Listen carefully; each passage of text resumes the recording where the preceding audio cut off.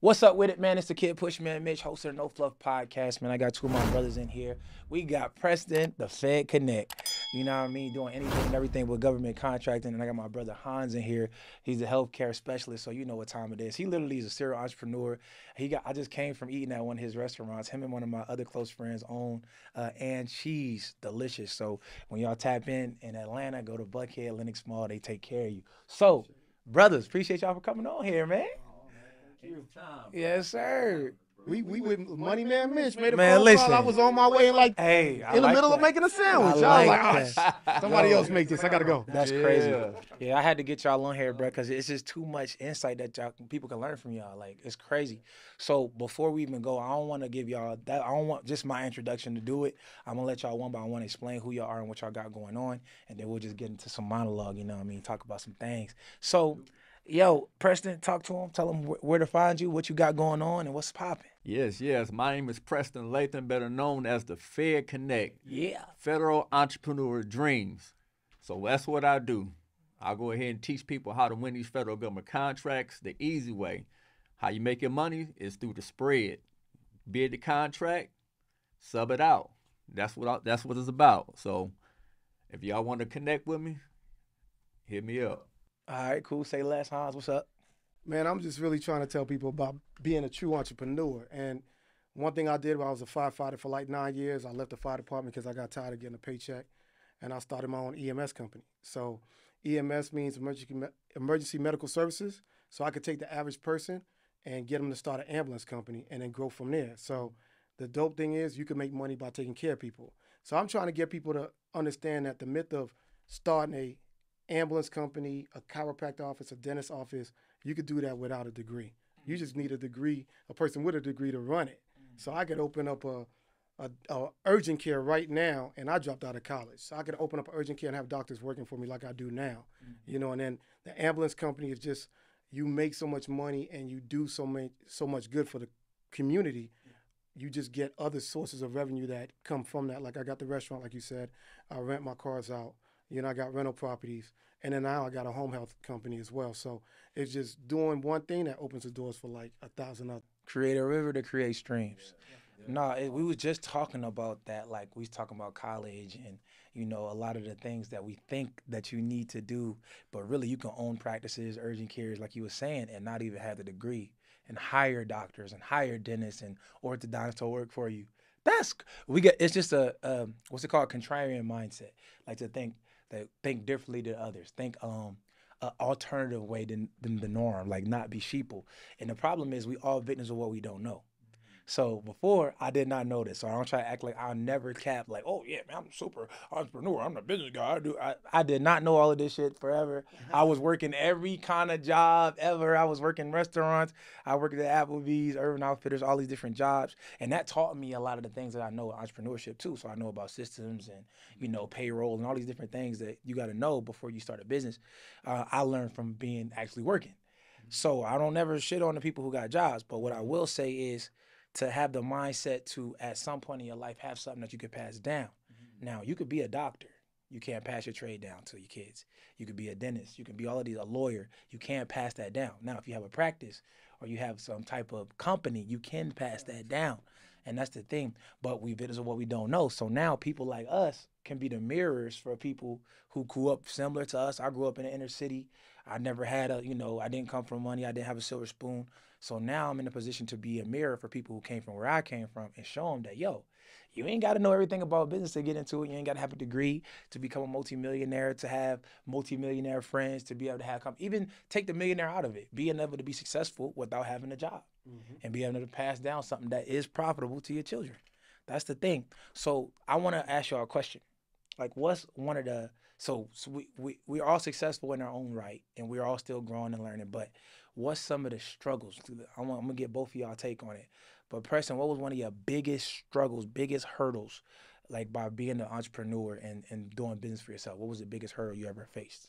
Yes, I want to piggyback on what you just said too about mirror, because I didn't know about entrepreneurship until later on in life. And I get kind of upset a little bit because my pops, he owned a dry cleaning service.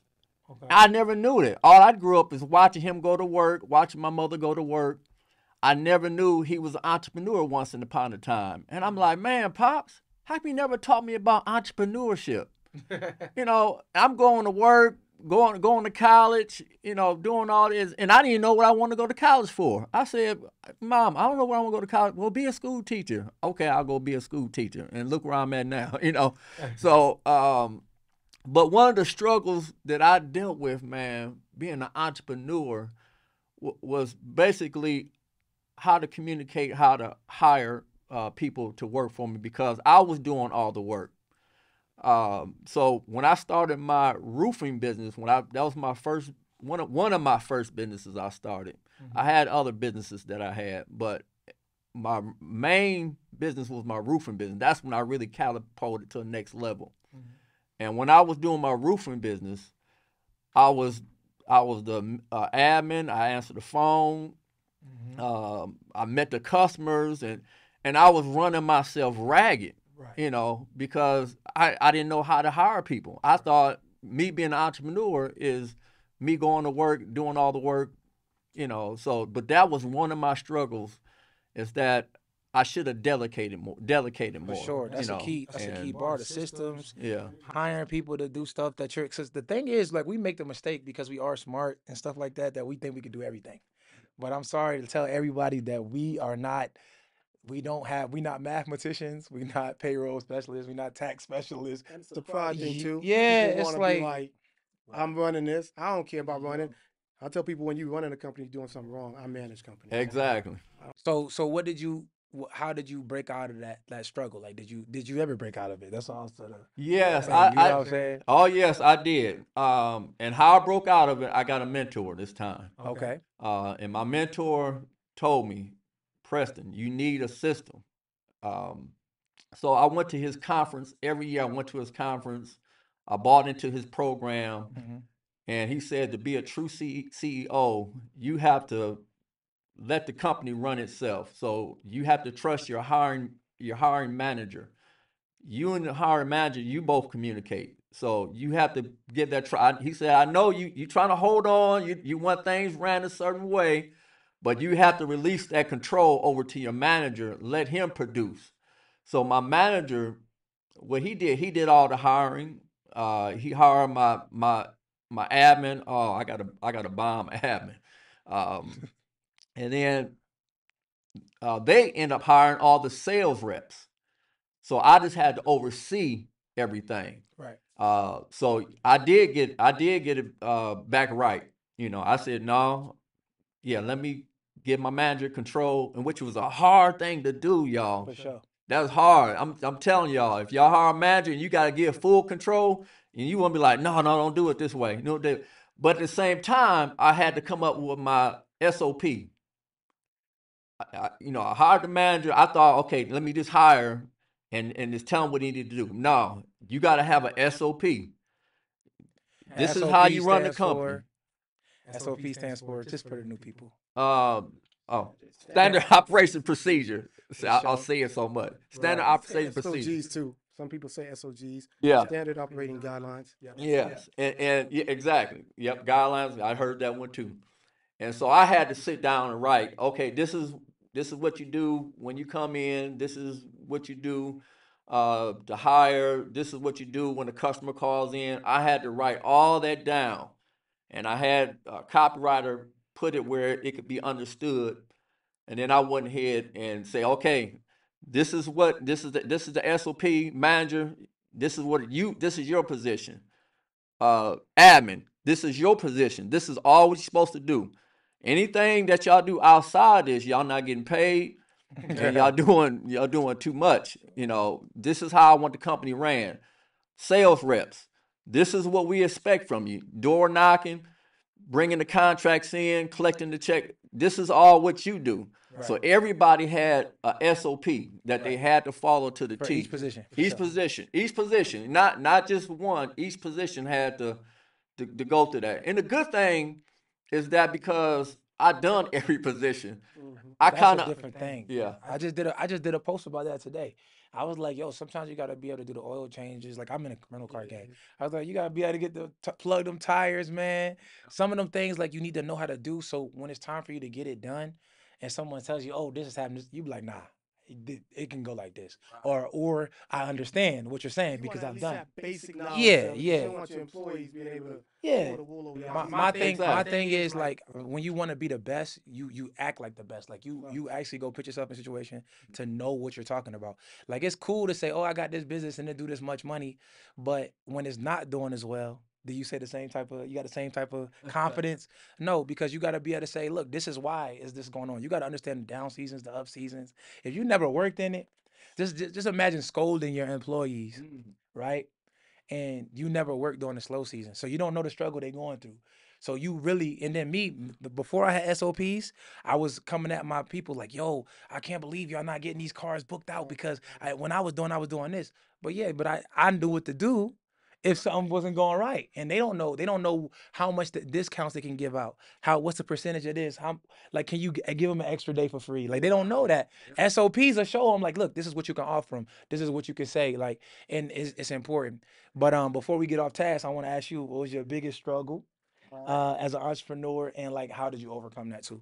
Cool. And just real quick, SOGs and OPs, whatever you want to call it, it provides structure. Every employee wants structure. You know what I mean? It's like dating somebody, you know, a girl wants security. Everybody wants security. So I'm pretty sure that helped. Um, my biggest struggle was life, man. Just life and everything that comes with it. Because you're talking about people like ourselves. You know, my parents are from Haiti. So they I was born in Queens, New York, then we moved to Miami. But again, it was like this safe haven, and it wasn't nothing to explore outside of that. They just wanted you to wake up and be safe, right? So now you got to get these same people that don't really think outside the box to say, I can't live like this. But the fucked up thing is those same people don't believe in you.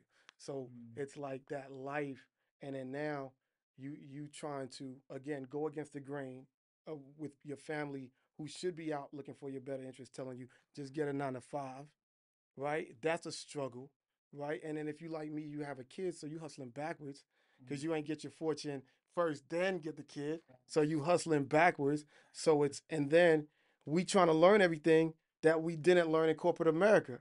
So my thing ain't just one specific struggle; it's life, man. Right. Life and everything that Yeah, comes with it. everything was. Yeah, No, it yeah. be like that. It's life, and that's why it's such a blessing with like you and all these guys like Sleepers for Suckers, all these dudes. It's like the information wasn't there, you know, when I was growing up. It was like you just gotta go through the struggles, lose a lot of money, and figure it out as you go. You know, there was nobody in our schools teaching us about operating agreements, partnership agreements. You know how to correctly do an LLC, your articles of incorporation, your EIN, build business funding. So it's like, yo, my man, I'm about to open this. Can you throw me some?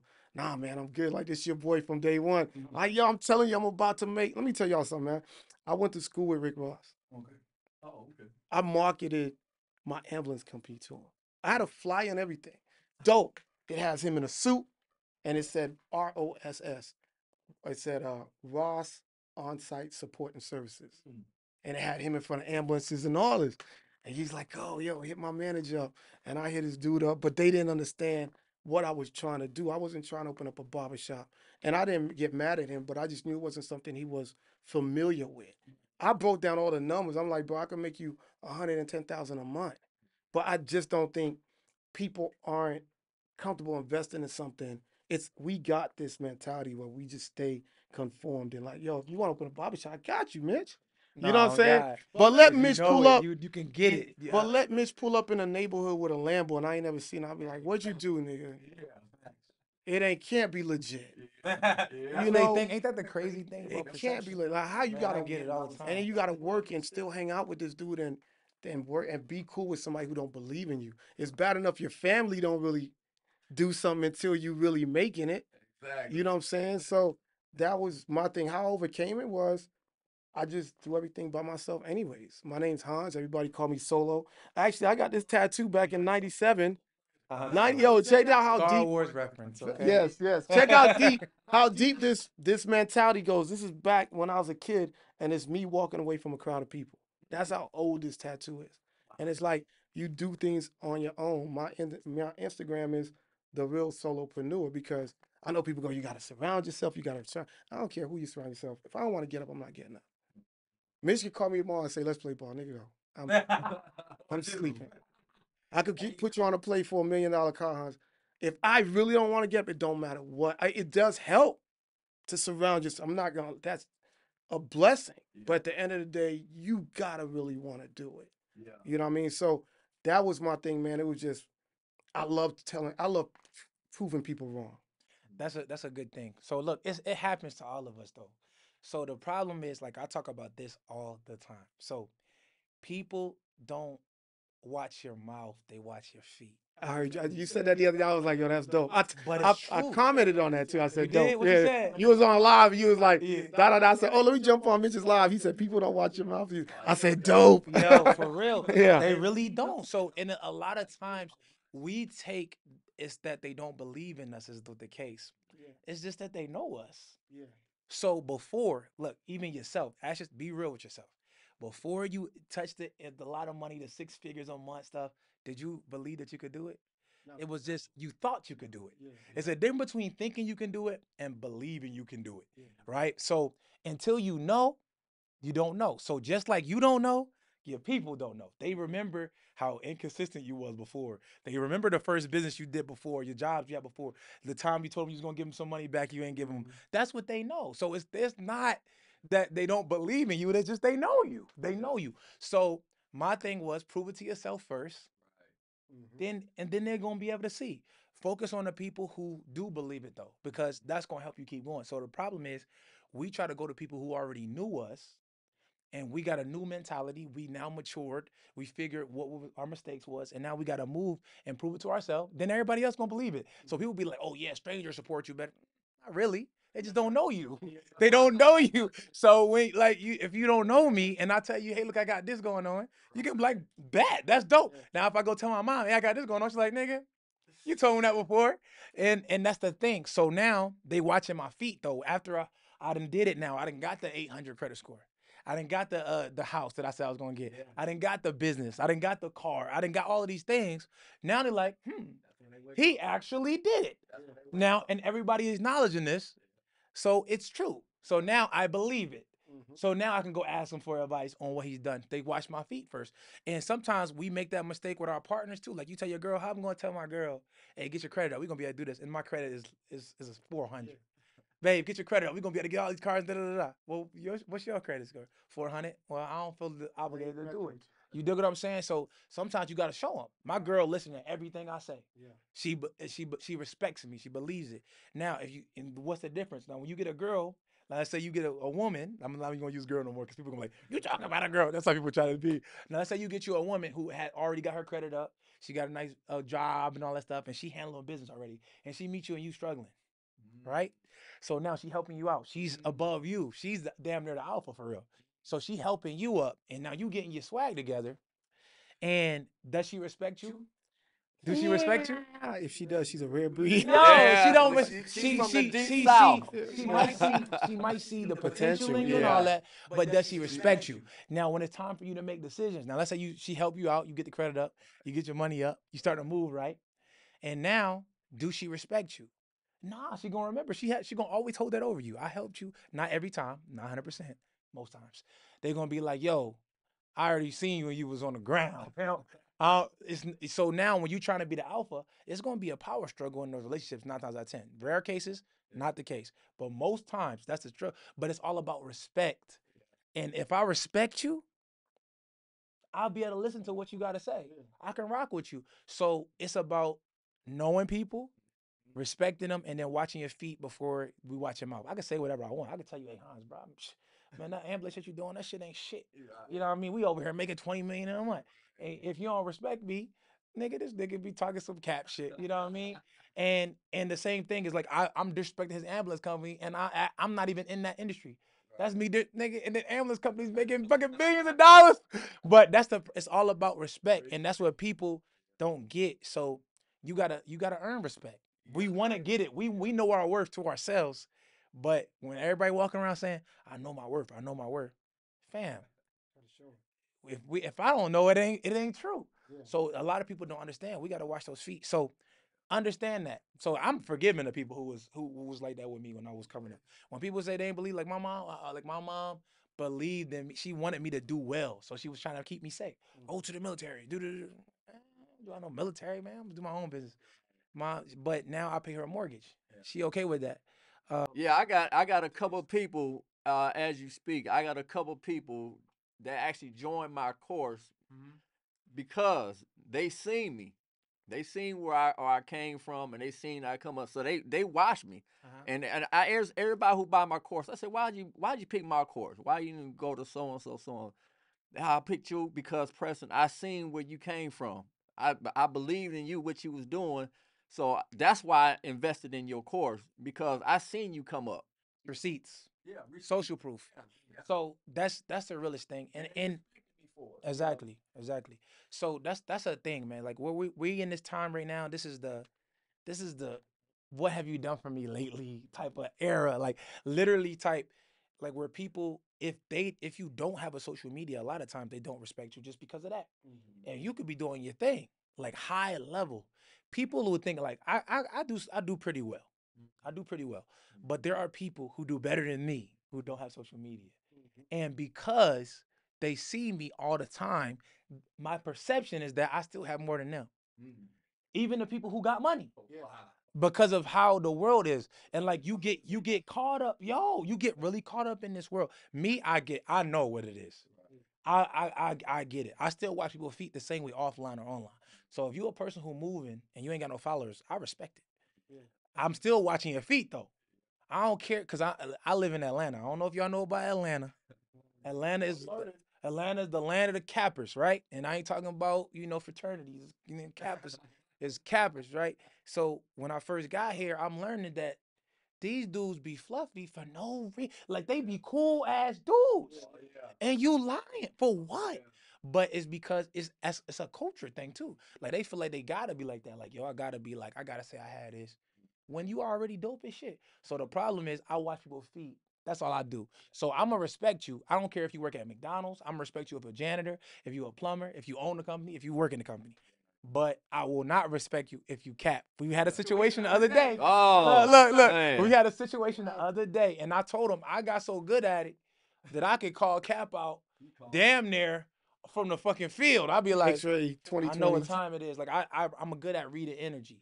You know what I mean? Every now and again, you might could pull one over me, but I'd be like, I told him, and I said, yo, I even told the person who brought her, I said, hey, look, y'all, that's your people's, but it's cap, but you could talk to her and tell her like, there's no like just had that because me, I forgive people too. Like if you was like that at one point in time, I can be like, yo, I remember at one point in time I had some fluff in me. You know what I'm saying? When I think, man, we I all was did, immature. man. So, so I'm not no cancel culture person.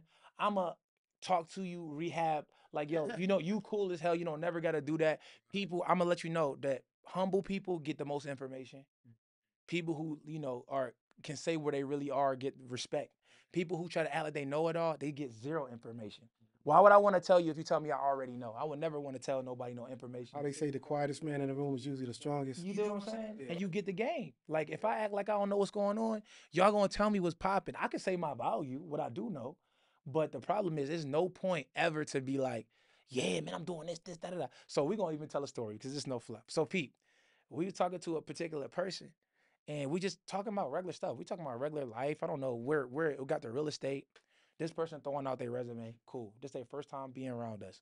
They throwing out their resume and all of these things. And I'm familiar. They don't know me. They have no idea who I am. I like that. I actually prefer that because it is gonna make them be how they really would be. So now they like, yeah, I do this, I do that. I know him, I know them. I'm like, all right, cool, that's dope. Right. All right, cool. But then you let them fluff a little bit. So after the fluff come out, I'm like, damn, they going crazy with the fluff. So why are they doing that? But in particular, we know he is in a certain investment, right? He invested in a certain program that went under, right? So this person said, "Oh yeah, I know that program. Yeah, it's a way you can take money out of it every day." And I was like, "Really?" I'm like, I damn near know one of the top dudes in that company, and he don't know that play. And I said, "Now let me tell you this. I already knew they was fluffing, but they said this after." And I said, I know you fluffing about some stuff, but if you know that, I said, take it just to see if it's true, so he can get out of his situation. And it was fluff also. So I was like, damn. You know what I mean? But it's no point to do it. So my problem with people who fluff is this. Everybody knows you capping because you never follow through on a deal. Yeah. Now only novices, you're a person who take advantage of novices. And you only take small chunks of change. If you were to actually humble yourself and be yourself in a room, you'll get more gain to actually make the real money. What's doper than being able to help people do something that they, yo, when I think about it, bruh, and I be like when I get we get criticism for helping people. Oh, yeah. That's how our especially in our culture, we got the crab in the barrel mentality. Like people literally ask me, if you making so much money, why are you helping other people do it? I be like, that's crazy that you would think that way. But how good, just they don't think about how good we feel to be able to be like, yo, I told Preston about this play. That dude, he made like 50K off of that. Right. Just because he talked to me. Now he got a C8 Corvette. Just because he talked to me. You know what I'm talking about? Like just how good would you feel to be able to have to help people? Like we could talk a lot of, I could stunt them. Oh yeah, I stunted on him. That's what we like. I stunted him on the club. I was making it rain. I'm doing that. What does that do? Well, if I could say, yo, every person when I go on live, I help people fix their credit every day. I help people that thought that they was coming from a place that they can't never get out of. That I did the same thing. I inspire people every day. I help people think that, yo, they thought they didn't come from a background where they got investment money, but they used their credit to be the initial investor. I help them do that every day. How good does that make me feel? So I want people to make money. Like I don't how good does it feel? I'm gonna tell you, man. I it's a dope feeling, but I love what y'all young dudes are doing. So I'm older than y'all. But I was telling Gooch and I think it was Brad, and I was like, dang, y'all young niggas getting it. But I love it, right? So one of my friends, he bought this like $5 million house, and I'm a celebrator. Cause I know I could get mine, so I love watching. Like if I see one of my mentees ambulance down the road, I'm like, nigga, I see you. I see you. I'm taking pictures of it, like, cause that's such a dope feeling that somebody you helped can now set a path for their family, and we It's doing such a that. big trajectory too. And it's just not having that animosity. It's like it has to start with not having jealousy in you. You know what I mean? Like I videotaped this dude's house on Facebook, and it was so big. I'm just like this. I'm like, yeah. And everybody commented, "Yo, congratulations." I'm like, no, that's not my house. I celebrated like it's mine. But nah, that was somebody else's. You know what I mean? So it's a dope feeling knowing that you put somebody in position. It's almost as good as having kids. It's like To me, it's better than receiving. Oh yeah, To it's me, better than receiving. bruh, how good did you feel? You feel doing something for somebody.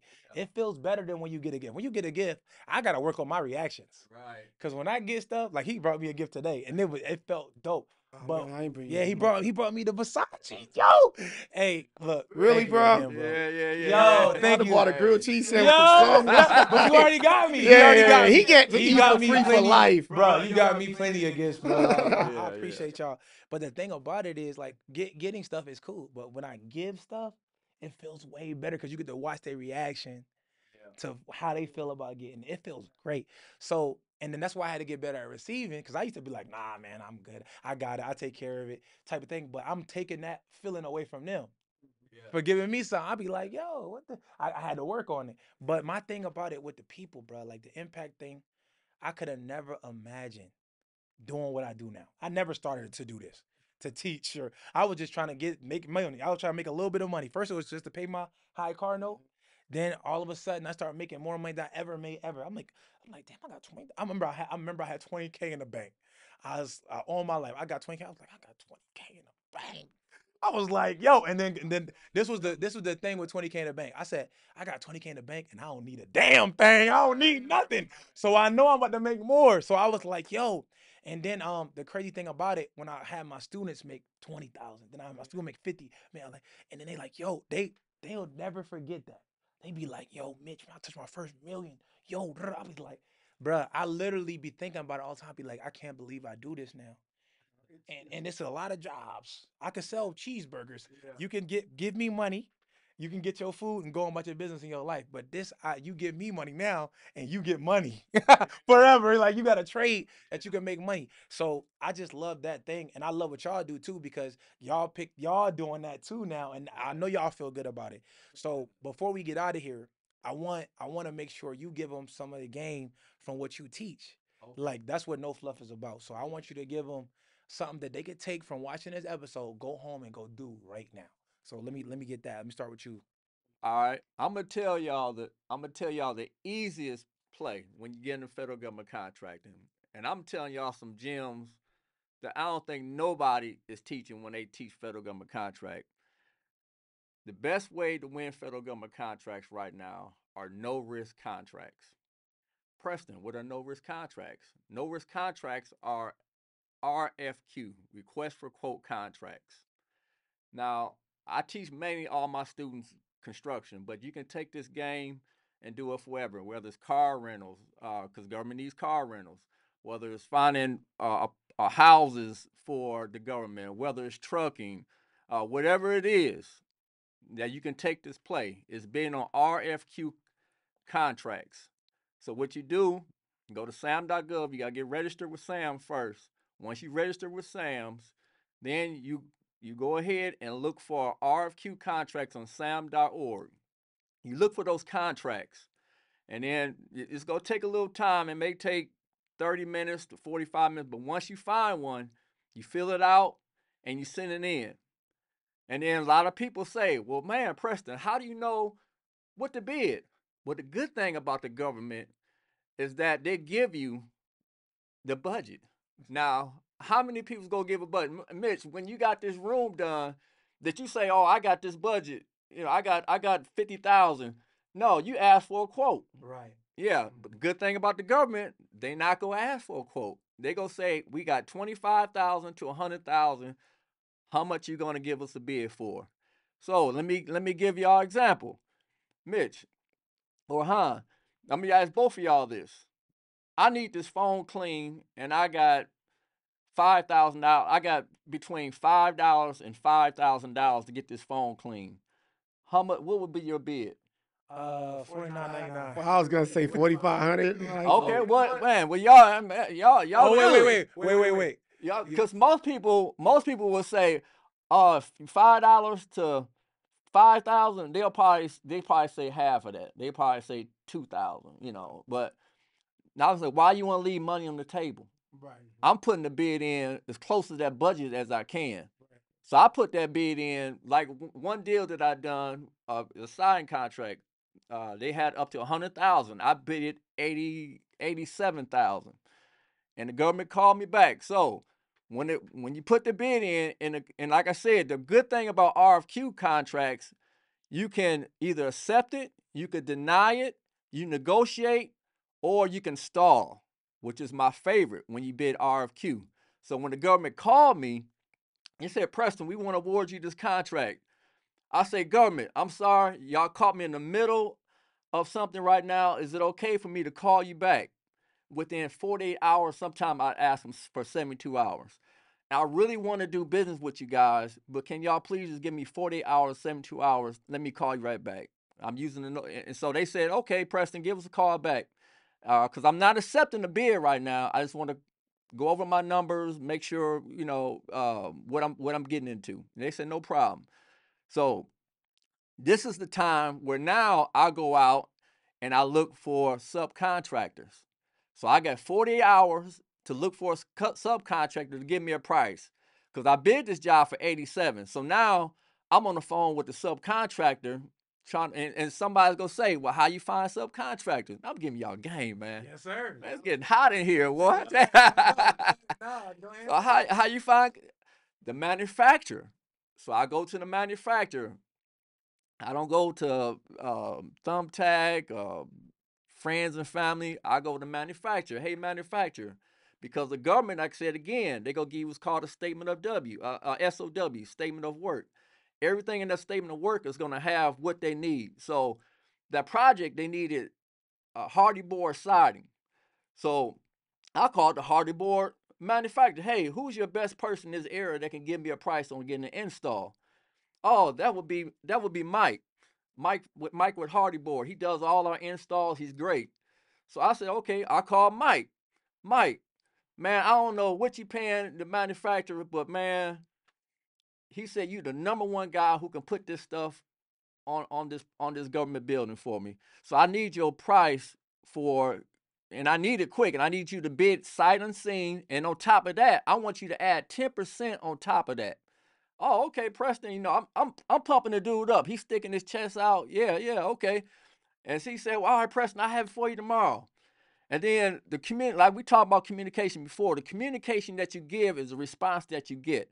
So I'm communicating because I need a response back. So I call him up, and he calls me up and say, okay, Preston, I have it for you tomorrow. I said, okay, Mike, are you going to have it ready for me tomorrow at what time? Oh, I have it ready for you at 3:30. I said, okay, Mike, is this your cell phone? I'm calling you, or the office number. Oh, this is my the office number. Okay, Mike, what's your cell phone number? Okay. All right, Mike, can I text you at this number? Oh, yeah. Okay, Mike, what's your email address? He gives me email address. Okay, Mike, I'm going to call you back tomorrow at 3:15. I just need you to have this stuff ready for me because it's important. I got my foot in the door with the government. I just got to give them this price so we can get to work. He said, no problem, Preston, I got you. So call Mike tomorrow. He gives me the quote. He says 30,000. I was like, okay, 87, 30,000. Easy. I was like, okay, good. Now, do y'all think I called the government back and accepted that quote? I mean that contract? Yes, sir. I think so. Not so fast. Like I said, no risk contracts. You can accept, you can deny, you can negotiate, or you can stall. So now I'm in negotiation mode. Hey, government, thank you for patiently waiting on me. You know, I talked to my guy. There's some, we got to get the material there. So we're gonna have some delays. We just really need to go ahead and I want to see if I can add 5,000 more to this bid. And if we do that, we can go ahead and move forward. And then they got to start. Oh, well, Preston, I say, okay, I tell you what, if you do it for 3,000 more, because, cost materials going up, if you can just do 3,000 more, I'll go ahead and sign right now. Oh, okay, Preston, we'll do 3. As long as you sign right now. I said, okay, no problem. Sign. He sends it back to me from the sign. I call and that's why I accept it now. So I call the contractor back. Hey, Mike Hardy Board, man, I appreciate you, man. Yeah, I talked to the government, but man, for me to have this thing within budget, can you take $2,000 off your price? It's getting hot in here. So he's like, all right, Preston, because you got to remember, I told him to add 10% on top. He may have added 15 or 20. Right. So I know he made it making some money. Yeah. So now he's take $2,000 off. So I just negotiated. I got put $5,000 more in my pocket, just like that. So I increased the spread. Yeah. So That's a bar. Yeah. So that's what I did. Got them together. Hired me a foreman, so I only had to be down there. My foreman sends me pictures. I give him an SOP. This is all you got. Tell me who all show up, what you do for the day, how many. Take all pictures of everything. You start, and this is your end time. Make sure everybody's out, and let me know when the job is done. I do a walkthrough with the government, and then I'm back. Government pays me within 2 weeks. So I'm telling you, that's the RFQ play, y'all. Y'all got to run it. I'm telling you, you can make a bag. That's the easy route of getting in the federal government contract. The easy way of winning the federal government. You don't need no experience. Every government contract that I did, I don't even have a clue how to do it. Don't even have a clue. I bid on everything: roofing, gutters, siding, plumbing, electrical, windmills, wind tunnels. Anything that the government has for construction, I've been on because I know I don't have to do it. And I know Ty, he asked me the other day, can you put a pool in? Now, I don't know how to do it, but I can find somebody who can do it. Quick, fast, and hurry. That's bars. All right, cool. Damn, you dropped too we much. gotta get you to follow up that one. I'm not. Give them something they can take home. Goodness freaking gracious, man. You gave him the whole recipe. No. You good, man. Anybody who wants to start an ambulance company, I'm going to tell you like this. Once you get your ambulance, you get your LLC and all that. The one thing that you want to do is you want to think outside the box, right? But first, you find the need and you supply the need. So if you know that you want to deal with a particular group of people, you go to social workers and you ask them, what is your biggest problems? Because there's a lot of ambulance companies out there, right? Find out what that social worker might say. They might say, my biggest problem with ambulance companies is lack of communication and timing. All right, cool. Give me an opportunity of one patient. You see what I'm saying? Once they give you one patient, you got to prove your worth. You never overpromise and underdeliver. You always say, listen, I'm not going to lie to you. This is Atlanta. We will be late sometimes, but I will promise you that we'll always communicate with you and we'll be 10 minutes. You know, we're going to let you know, hey, we're running 5 minutes late, 10 minutes late. Because you got to think, in the ambulance business, one patient equivalent is equivalent to like $6,000, $5,000. So when you get 20 patients, you're making $100,000 a month, right? But this is the thing. You don't stick on that 20 patients you're doing, because once you're transporting those 20 patients, you go, okay, now we've dominated, let's say, dialysis, right? We conquered dialysis. We're making $100,000 a month on this. Like right now, somebody literally sent me a text message and said, I need your ambulance for a video shoot. How much you charge? I said $250 an hour for my ambulance just to sit in a music video, right? So now you start thinking, I'm gonna not just get comfortable. I'm gonna think outside the box. So you start looking for, like you said, government contracts. You go to the mayor's office because they have to give certain minority businesses contracts, right? So every time Piedmont Park, you go to Piedmont Park, if they're having a festival, find out who's the link on who licenses or who authorizes all the festivals at Piedmont Park. Because by Piedmont Park or Atlanta's law, they have to have EMS there. So you getting paid $250 an hour to let your truck and your employees sit there and watch drunk people party all day. And every time I've made money from Piedmont Park, they'll usually pay you for 3 days. They'll pay you for like a Friday, Saturday, Sunday, 10-hour minimum. And you're making $250. You're not there. Your EMTs and ambulance are there. So what I'm saying is, you want to do stuff like that. You want Atlanta's the hub right now for movie sets. They pay like $250 to $300 an hour. This is just extra money you're making for your employees, not transporting no one. So like when Tyler Perry's studios call me and they want me to sit there all day, I send one of my employees out there or two of my employees with an ambulance, and and Tyler Perry and all these like Marvel, they'll rent you out for like 2 weeks. And then you could tell them 10-hour minimum. So if they keep you for 4 hours, you're still getting 10. And here's the thing: you're paying them. They're paying you $250 an hour, and your employees are making $15 an hour. But you're gonna give your employees $20 an hour just to make them. Yo, listen, anybody want to work a movie set? It's Avengers, Black Panther. You know they're paying. I'm paying $20 an hour. So now you're paying $40 an hour, but the company's paying you $250. So I'm in Miami making $210 an hour while my truck's sitting on a movie set. What's the chances of somebody actually getting hurt? These guys sit there and they feed your employees. They chilling. They're like food, all you can eat food. They can sit there and watch Black Panther do backflips. Like, your employees will never not want to do those movies. You see what I'm saying? So it's that. And then when you get an ambulance, again, you always want to find out how you can maximize this truck, right? This truck can make you money. You can make money outside of the truck. I always tell people, when you get into the EMS world or healthcare, don't think all my money's tied to the truck. You can pay one of your employees to become a CPR instructor. That's going to get you into nursing homes. And nursing homes, because everybody in nursing homes, hospice, anywhere there's medical people, they need to be CPR certified. So I'm going to be like, yo, Mitch, you run this nursing home? Listen, I'm going to research all your people for free. Give me some of your patients. You see what I'm saying? And like, are you serious? I'll research all your people for free, right? Because you're only making $25 to research somebody's CPR. So I'll take an L on that. It's a tax write-off. But if you give me 3 patients and I know I'm making $300, $400, $500 per transport, I'd eat that all day, right? And then when you look at EMS, again, you got to think outside the box.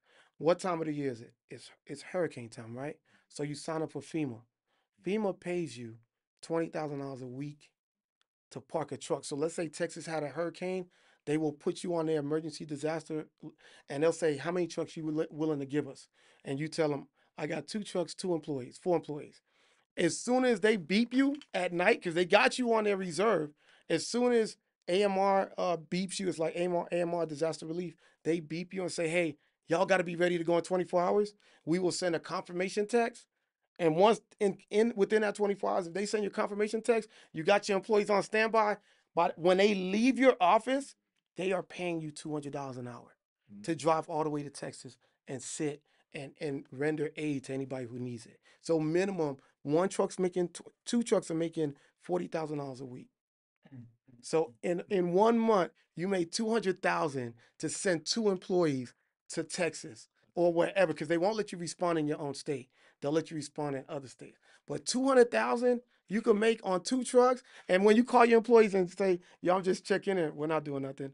They got people already here. You know, they got the National Guard, they got whoever, but they just need us here as reserves. And I'm like, yo, I'm loving life. You know what I'm saying? Like, because you making 200,000 and you might pay your employees $25 an hour. You're paying both of your employees 25. They're gonna say, heck yeah, they get room and board and $25 an hour, and they're getting paid while they sleep. But you know you're making a killing just because you're going to, some place where they needed hurricane relief. You know what I mean? So it's like you want to maximize that ambulance. Don't just get stuck doing dialysis or transport people to the hospital. The ambulance can make you so much more money outside of that. Like I get paid from, the movie sets, the natural disasters, hospice, wound care, hyperbaric chamber. I'm trying to figure out I'm gonna squeeze all the juice out this lemonade. You know what I'm saying? Out this lemon, and make sure that I paid $5,000 for this ambulance. It's gonna make me 20 to 30,000 a month. And so I tell people all the day, if you take my master class and you go to my Instagram, take my master class, I'm telling people how to not just make 20, 30,000. Don't be happy with that. My first year I made $1 million and I only have 4 trucks. And I'm like, but that was just doing one thing. I didn't know that was just dialysis and hospital. My second year, I'm like, I'm doing movie sets. My third year, I'm doing dialysis hospital movie sets. I'm doing wound care.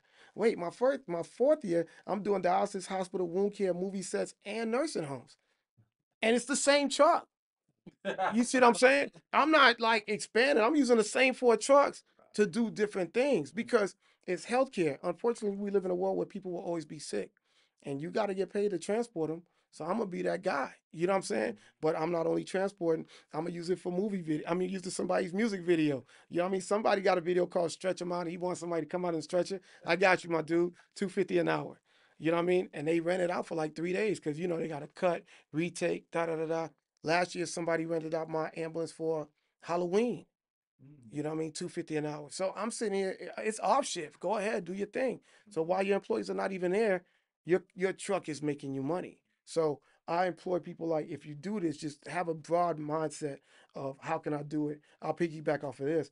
I've looked into government contracts, and there's government contracts for transportation. You know what I mean? So yeah, it's like it's out there. So I'm telling people, yo, you get a VA contract, government contract, whatever. Use that ambulance. Those ambulances can make you millions. As you can see, this is 2 very educated gentlemen in their space, and we're not talking about dudes who heard something on the internet, which is why I wanted to let them say their piece because I know they can break it down for y'all so y'all can understand it. So, like I said, I'm gonna get Preston drop your Instagram, Preston Inspired. and Hans drop your IG. The real solopreneur. Okay, awesome. So y'all know that's the boy Pushman Mitch. I'm gonna drop the links to their courses right here below, so y'all can go ahead and tap in with them and make sure y'all take advantage of it because I know y'all gonna give me a discount code for y'all shit, right? All day. Okay, so just because y'all watching it on my show, they gonna take care of y'all, and like we do, man, we holla at y'all next week. No fluff. You dig?